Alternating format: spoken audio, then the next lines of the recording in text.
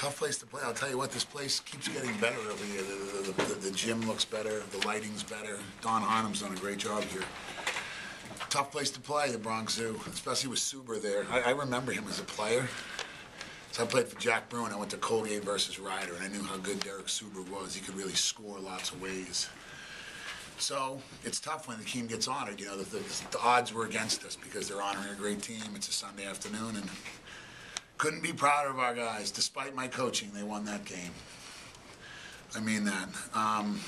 You know, made some offensive miscues. Thought maybe Marquise should have, you know, I thought he was going to drive it to the hoop, so he pulled up. That was a tough shot. You know, I wanted Evan to drive it a couple times baseline. Maybe they were tough passes to make, so it wasn't me. That was on the players. Lavon Long, just locomotive, keeps coming. Definitely not perfect, but no quitting him. And Ryan Oliver's shot was huge for us. You know, Ryan had 6 points and 2 points and should be player of the week in the MAC. In terms of if this was the NBA where you only watch the last 5 minutes. What he did today, making that baseline jumper, and what he did making 2 big threes. See, in other words, in the NBA it matters what you do in the last couple minutes. I know we're not in the NBA, but what Ryan did, and he played really solid defense, and then Lavon was just grabbing the rebounds. I'll take any questions. So moving to 5th place now, and you have the tiebreaker on Ryder. How big a win is that? I mean, you can write that stuff for you guys. We have another game, but there's no tiebreakers till March 3rd. But I mean, I'm not being cynical, and Single Ace puts up with my cynicism a lot. It's just we got to go to Quinnipiac, and this is a round robin league. I love this league. Our commission, see, this is a great league because our commissioner was at the game today. It's not because he's from New Jersey. They come around, they're involved, they're supporting all of us. It's a great basketball league. It's a great basketball league because everybody plays everybody twice. I was in the Atlantic Coast Conference every year that we played everybody twice. I was never there when you didn't. Then I went to I've never been in a league where you didn't play everybody twice. And with my personality, meaning I want to get guys back when they beat you, or et cetera, et cetera. And I'm one of the few guys that likes coaches. I do. Boeheim's my hero. No, I'm just kidding. Yeah, welcome to Duke, Jim. How's it going down there? Did you like the land of cotton? So anyways, being the Northern Maryland, I stick up for Boeheim. He's my golfing compadre. To play 2 games against a team is the way that we all grew up. When I played at Catholic U, we high school, you played everybody twice, right? Like, all right, Monson Joe, whatever. Then I go to the back. I've never been in a league where you don't play everybody twice. So I'm looking forward to going to Quinnipiac. I'm sure they're going to try and kick our butts, and they're bigger and stronger than us, but we took them to overtime. You really get a real champ, and then you have things like tiebreakers that are legitimized by everybody playing everybody twice. So that being said, I'm down with that. As soon as Enzer said we were going to 20 games, I said that's a great thing. Good. Let's play everybody. I like coming to the Bronx Zoo. I haven't won here very much as a coach, so that was a big win for us. It was on the players. All right, can you talk about that go-ahead shot? You can only take 1 shot all game to that point. When you haven't been shooting much, do you feel like you're on a shooting rhythm, or how difficult the shot was that? Yeah, Coach kept telling me to just be aggressive, attack when I can. So when Marquise passed me the ball, I just went to get a good shot off before the buzzer. Didn't take probably thought you were going to take the 3. Yeah. You know, which I would have too. That's why it was an unbelievable play. And you went left, didn't you? Yeah. I mean, they thought he was going to take the 3, and then he goes left and pulls up. That's Hollywood's creative. He was an actor when he was a child. He was from Hollywood. Is that a sign of growth, though, that your team is growing? They come back, fast break layup, tied at 60, come down and it's a big shot, and then they don't score the rest of the way. Yeah, I mean, I was surprised they didn't score the rest of the way. We got, you know, hey, look, Miles had an off day. That's not anything we did defensively. We got lucky. Maybe we were unlucky 2 weeks ago. And like Johnny Cash said, the rivers will rise and they'll deposit the soil, and you'll have a better, fruitful season later.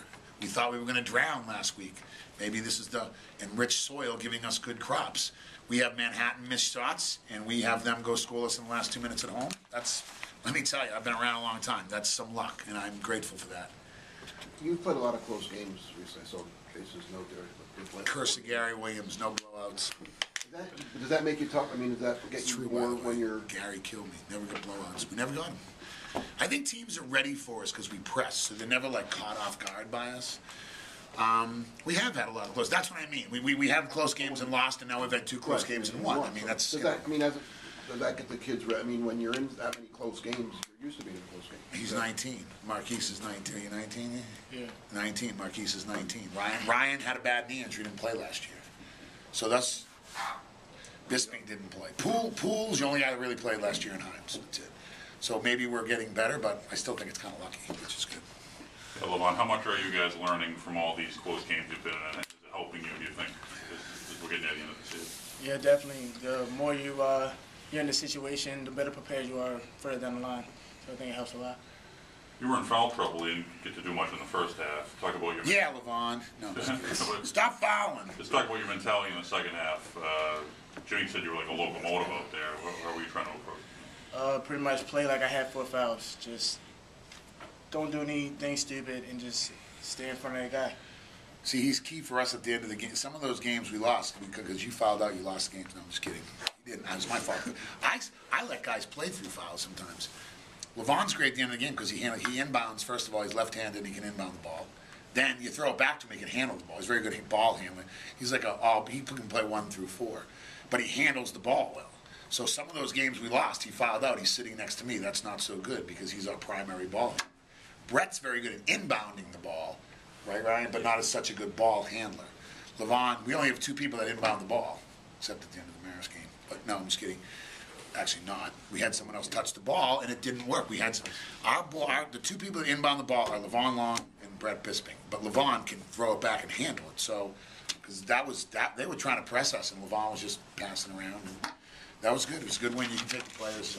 Speaking of pressing, you talk about coming out of that last media timeout with the press, Jimmy. I think they just cut it to 1 and 55, man. That's the way we're going to press and run. I told you that.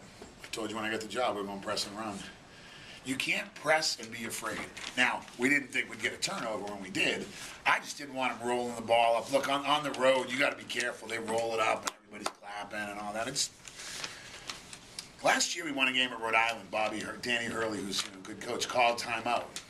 There was a tie game. He called timeout. We pressed on the sideline, stole it, and won.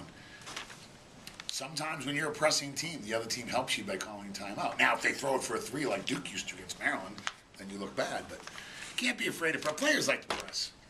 They want to press. But we weren't. Did we think we were going to get a steal? No. We were just pressing, seeing if we could get them to rush around a little and then drop back. Because we're dropping back to a 2-3.